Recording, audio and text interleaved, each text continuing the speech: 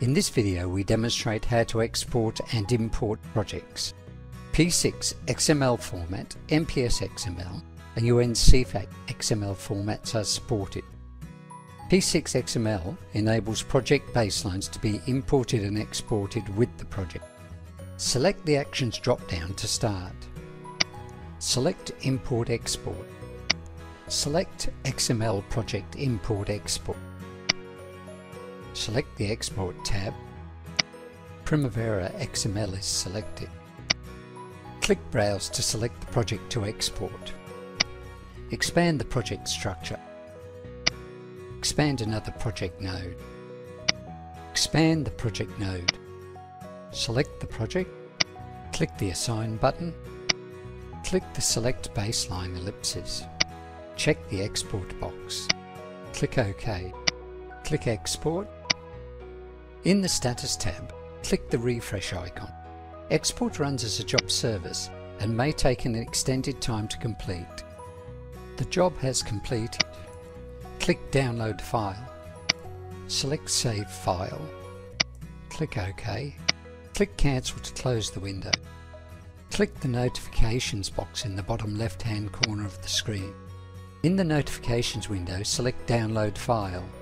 Choose a format to open the file with and select OK. Review the file content. Do not make any changes and close the file. Let's import a file now. Select the Actions drop-down. Select Import Export. Select XML Project Import Export. On the Import tab, select Browse. Select the file location where the XML file is located. Select the file.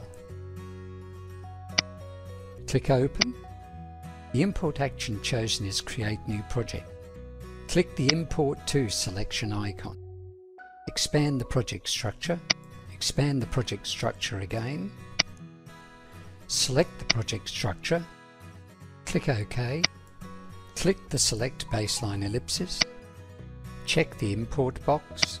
Click OK. Click the Template icon. The template controls which attributes will be changed during the import action.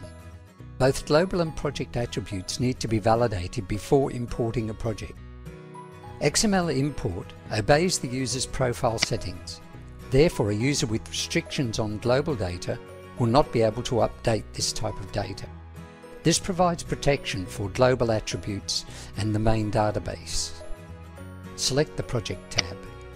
Review the project settings. Again, user profiles only enable update of fields the user has the right to change. Protection for the project data.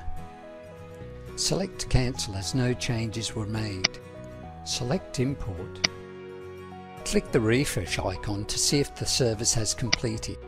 Alternatively, you can close the window and wait for the notification window to show in the bottom left corner of the P6 session. The service completed, click Cancel to exit. Refresh the page. The new project shows in the Enterprise project structure. Select the new project. Right-click and select Open Project. Click Activities to open the Activities page.